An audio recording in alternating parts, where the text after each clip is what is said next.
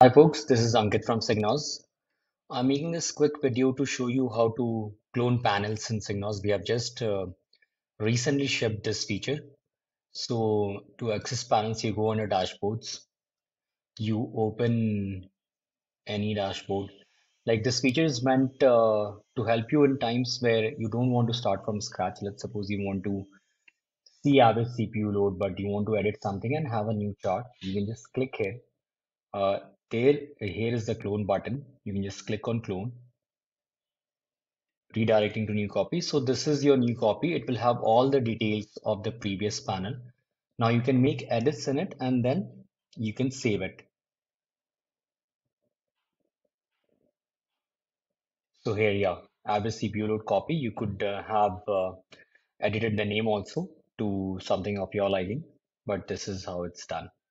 Thank you.